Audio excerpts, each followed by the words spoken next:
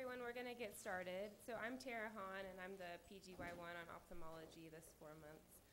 And our first speaker is Tyler Anderson, coming from Virginia Commonwealth, and he is presenting implications of popular eye remedies, past and present. Oh, excuse me.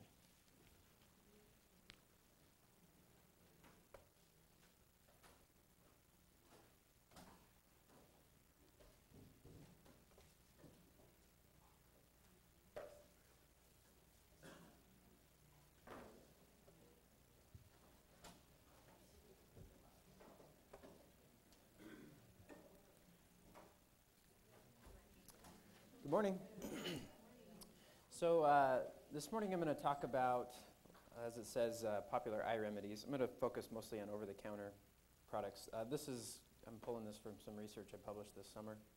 Obviously, our time is short, so we won't go into too much detail, but I feel like understanding what types of products are for sale and especially advertised heavily to our patients will help us, because we're inevitably going to get questions. The over-the-counter eye care market was almost $1 billion last year, and that number doesn't include home remedies, herbal remedies, homeopathic remedies. The advertising is relentless. Our patients see commercials and billboards and things like that, and inevitably we're going to get questions. I feel like a useful way to understand in context what's for sale today is to kind of learn a little bit about where we've come from and where things were 100 years ago. This is a newspaper advertisement for a very popular product from about 1916 and at least 1922 called Bonopto. And this advertisement was found in periodicals around the country, very popular at the time.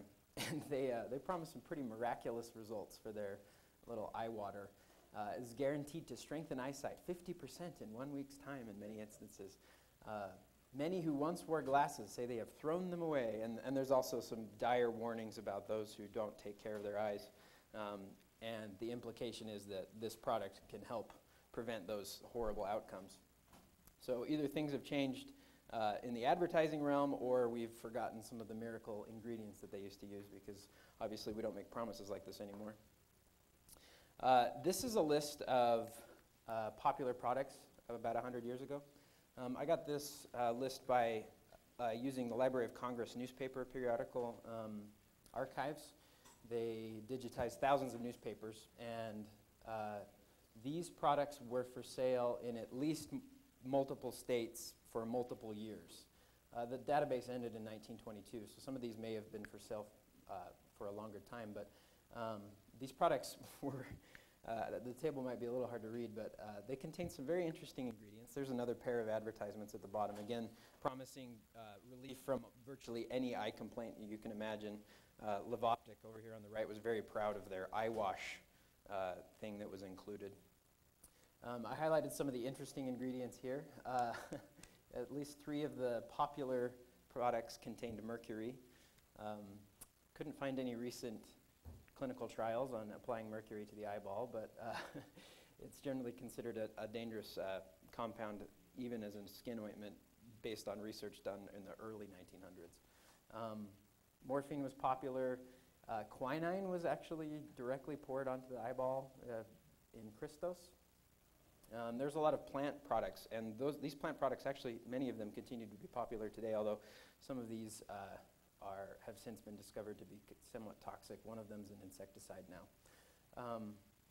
Zinc products were also popular. This is a picture of a papyrus prescription from the 1st century AD, and it included calamine as one of the core ingredients of an eye care product. And calamine is a zinc oxide compound that has been popular for hundreds of years, and many of these products contain zinc. I didn't highlight them here. Boric acid, also popular, and we'll talk about that in a minute. There's been some changes over the last 100 years, obviously. In 1912, an amendment began the crackdown on some of these false therapeutic claims, although enforcement wasn't very strong until the thalidomide tragedy in the 1960s. That's when things really changed. And now, today, advertisements are generally milder. They don't promise to be able to throw your glasses away in a week. And this is the type of things that our patients see often, and the general nature of the advertisements lends itself to questions that we might receive. These are just pictures of some of the products that I identified that are popular today. I looked at the 4 biggest retail pharmacies, which is Walgreens, CVS, Rite Aid, and Walmart, and identified products that are for sale in all 4 of those. And I threw out contact lens cleaning solutions, and also many of these products have multiple formulations, like red eye or nighttime. This is a table of basically those that are just the core basic formulation of each of these brands. And many of the ingredients, and I'll actually just highlight some of the things from this table here on this page. Many of the modern products today still contain boric acid. As a matter of fact, the majority contain boric acid, which is, I'll talk about in a moment. Many of them contain preservatives, and although many of us recommend preservative-free products, the majority of the core basic formulations today can still contain these preservatives, either benzalkonium chloride or some newer preservatives. Chlorobutanol is also an older one. They're salt solutions, and then again I mentioned the different formulations, and these are the things that patients might ask us about. The red eye formulations with alpha blocking compounds, itch relief formulations with antihistamines, nighttime formulations are generally creams or ointments. There's several that have the advanced or ultra or something like that. It's a higher concentration of active ingredient. Cooling formulations have camphor and menthol. And then preservative-free formulations, which I think are important to talk about. Preservatives obviously are used to inhibit microbial contamination. They've been used for a really long time. Unfortunately, many of them damage the barrier function of the corneal epithelium, especially when applied in high concentrations many times a day. And for that reason, many caregivers recommend preservative-free formulations. These are some less known but becoming popular preservatives like Purite, and there's not very much data on these, but it appears that they also do cause some cytotoxicity to the corneum.